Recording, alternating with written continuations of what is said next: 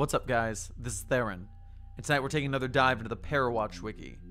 Tonight's server was started by user Cthulhu Hoop on April 12th, 2012.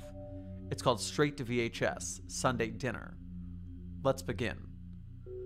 The premise of a real commercial snuff film has bewitched filmgoers and filmmakers over the years. From urban legends regarding a suicide in the background of The Wizard of Oz, to the campaign of misinformation surrounding the Blair Witch Project, audiences and directors have indirectly conspired to achieve the appearance of an authentic death on tape for decades. The irony is palpable. Records of genuine deaths can be obtained near effortlessly. News outlets provide endless footage of war. Meanwhile, one needs only crack open a history book to find countless images of execution, mass murder, and senseless violence. But these deaths are presented as informative rather than titillating, detached from the camera's hungry lens. They didn't die for our viewing pleasure. The snuff film is more intimate, more voyeuristic. Though it may frame itself as merely instructive, such as the seminal 1978 classic Faces of Death, this contrivance is merely to placate our sense of guilt long enough to watch someone die for our enjoyment. And isn't that the whole point? When Hideshi Hino drugs, kidnaps, and dismembers a beautiful woman over several hours in the 1985 Japanese horror film Guinea Pig 2: Flowers of Flesh and Blood, is it not clear this is for our own gratification? Doesn't the framing of the film, footage taken by the murderer himself, presume the murderer wants us to watch, even participate? The harder it is to distinguish from an authentic murder, the more tantalizing it becomes. We soothe our conscience by telling ourselves it's just a movie, all while a tiny voice teases us and thrills us with just a whisper. But what if it's not? This zealous dedication to verisimilitude often has a cost. Hideshi Hino has had to demonstrate his special effects to skeptical authorities on multiple occasions, even going so far as explaining them in another film, The Making of Guinea Pig. The director of Cannibal Holocaust in 1980 famously appeared in court with his cast to prove they were not actually dead. Even Faces of Death still receives periodic outcries for the monkey brain scene. The monkey was not harmed, the mouths were foam, and the brains were cauliflower. In 1983, Goldhouse Distributors released Sunday Dinner.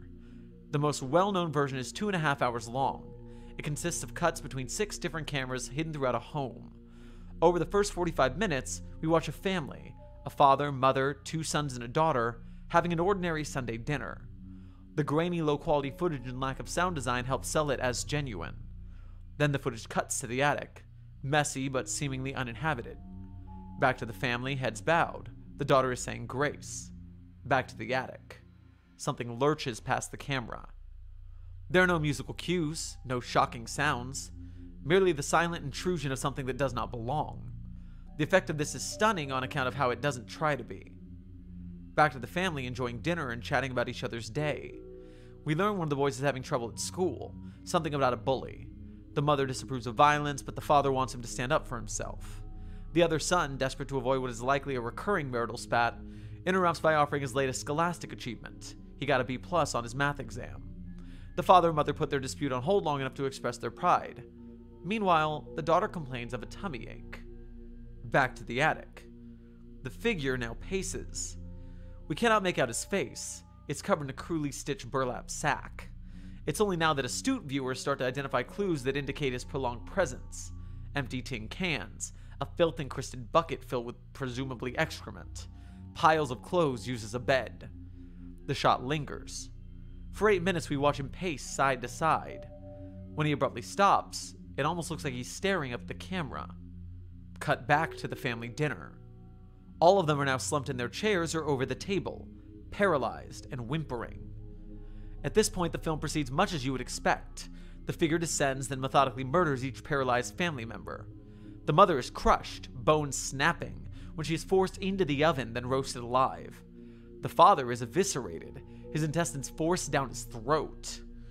Both sons are placed inside the refrigerator, left to experience the agony of asphyxiation via carbon dioxide. The killer notably takes the time to carefully empty the refrigerator's contents before removing the shelves. The daughter is the last and most disturbing. This is on account of the paralytic, presumably placed in their food, partially wearing off. The audience is subjected to an excruciatingly extended scene where she crawls out to the porch, sobbing and screaming for help, only to be dragged back inside by her ankle. 45 minutes later, the film ends. Unsurprisingly, this movie, made available on VHS through Goldhouse Distributors' mail-order catalog, caught the attention of law enforcement. The video was uncredited, and the effects, combined with the grainy low quality of the footage, were good enough to make it seem too authentic. Compounding this problem was that Goldhouse Distributors, operated entirely by a married couple out of their living room, received the film from an anonymous seller. They couldn't prove it wasn't real. Was it, though? There were several clues, not the least of which is that no murder like this had been recently reported. The positions of the cameras implied that they were not hidden at all. The timing of the killer's movements, and that brief glance at the audience, suggested a director's hand. The daughter's complaint of a tummy ache sounded like foreshadowing. The mother's death, while shockingly graphic, had the killer obstructing our view at several key points where she could have swapped places with the dummy.